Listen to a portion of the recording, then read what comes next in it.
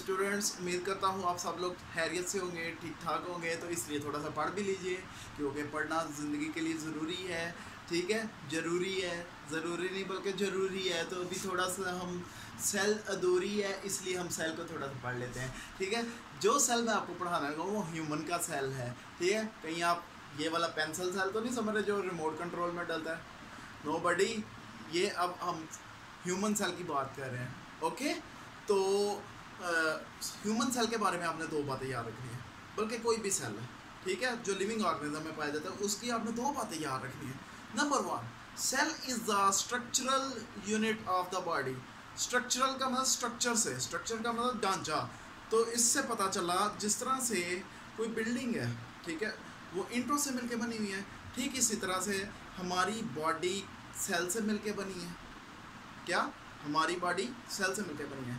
इससे पता चला कि हमारी बॉडी का सारा ढांचा किससे मिलके बना है? सेल से। एक बात क्लैरिटी की होगी, एक बात की। ओके, नंबर दूसरी बात करते हैं, cell is the functional unit of the body. इससे पता चला हमारी बॉडी के जितने भी फंक्शंस हैं वो तमाम के तमाम कौन प्ले कर रहा है? सेल प्ले कर रहा है। और हर सेल का एक अपना फंक्शन है, प्रॉपर फंक्शन है। जैसे कि हमारी आंखों में रॉड एंड कोन सेल है, जिसकी वजह से हम देख सकते हैं। और एक एग्जांपल और दूंगा जो कि पैराइटल सेल की है। पैराइटल सेल हमारे मैदे में पाए जाते हैं, ठीक है, उनका काम है हाइड्रोक्लोरिक एसिड की प्रोडक्शन करना। जैसा कि आप देख सकते हैं, पैराइटल सेल का काम क्या है? Production of HCl, production of HCl, hydrochloric acid की प्रोडक्शन करना, क्योंकि ये डाइजेशन के लिए ज़रूरी है हाइड्रोक्लोरिक एसिड। अगर हाइड्रोक्लोरिक एसिड नहीं है, ठीक है, तो अभी आप ये मेरी वीडियो ना देख रहे होते, क्योंकि हाइड्रोक्लोरिक एसिड प्रोड्यूस हो रहा है। फंक्शन बॉडी का प्रॉपर होगा तो जिंदा रहोगे ना भैया। ओके, तो ये किसका फंक्शन है? सेल का। और हर सेल का अपना अपना खास फंक्शन है। अब मसल्स के भी सेल है, मसल के टिश्यू है, जिसकी वजह से हम मूवमेंट कर सकते हैं, ठीक है, मूवमेंट कर सकते हैं, ऐसे ऐसे चल सकते हैं, ठीक है, दौड़ लगा सकते हैं, अपने आप को फिट रख सकते हैं, ठीक है।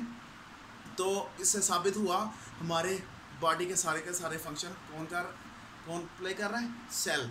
अब सेल एक पूरी फैक्ट्री है। जिस तरह से एक फैक्ट्री में डिफरेंट मजदूर काम कर रहे हैं, इस तरह से सेल एक पूरी फैक्ट्री है, ठीक है। जिस तरह से डिफरेंट, एक बंदा फैक्ट्री के अंदर पैकिंग कर रहा है, ठीक है, एक बंदा पॉलिश कर रहा है, ठीक है, एक बंदा कोई प्रोडक्शन का काम कर रहा है, ठीक इस तरह से सेल के डिफरेंट पार्ट्स हैं, ठीक है। इनमें से हम मेजर पार्ट देख लेते हैं।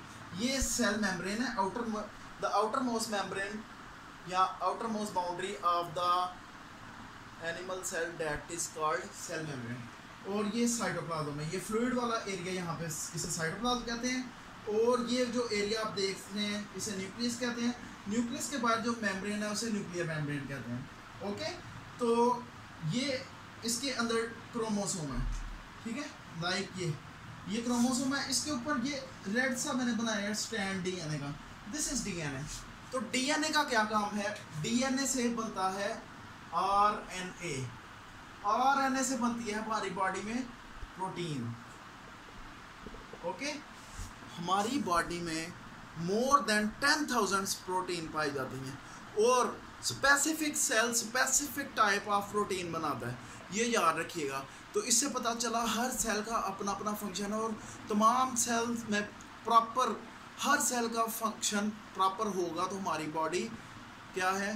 एग्जिस्ट करेगी, प्ले होगी, यानी फर्दर हम ग्रो करेंगे और हम जिंदा रह पाएंगे। इसके बगैर हम कोई काम नहीं कर सकते। तो इससे साबित हो गया cell is the structural and functional unit of the body. So thank you very much.